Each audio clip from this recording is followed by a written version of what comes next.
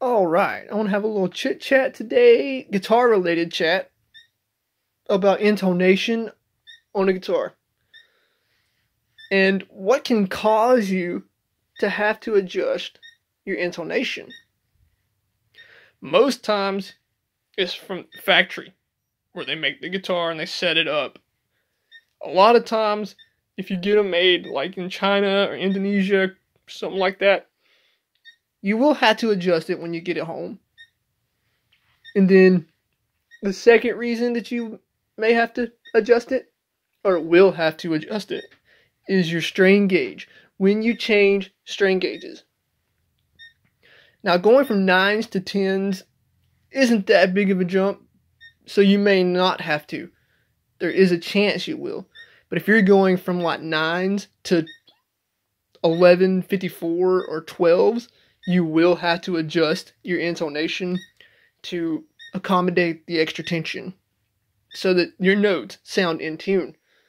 So, you can get the guitar with your intonation out. You can get the guitar tuned up and play G chord, C chord, D chord. It will sound in tune.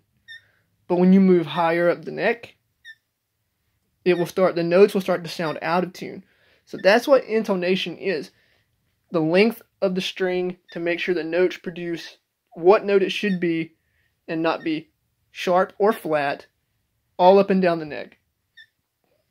And so how would you adjust your intonation? The best way to do it is to have an electronic tuner. And there's a trick I found out about it. So you'll tune your guitar up, check your tuner, make sure it's in perfect tune. So the 0, it's right on the 0, the little needle. If it is flat and the needle goes this way, that's the way that your saddle needs to move.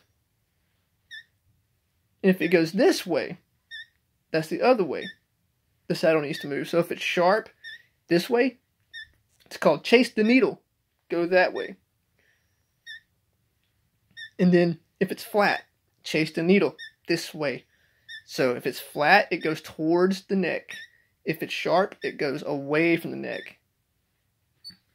On Floyd Rose, you'll have to make multiple intonation adjustments before you get it right. And I'll have to do a video to show you guys what you do to do that. The best way to adjust your intonation on a fixed bridge guitar is to tune the string you're working on completely slack so the saddle moves freely when you adjust it. So that's all I had to say about that.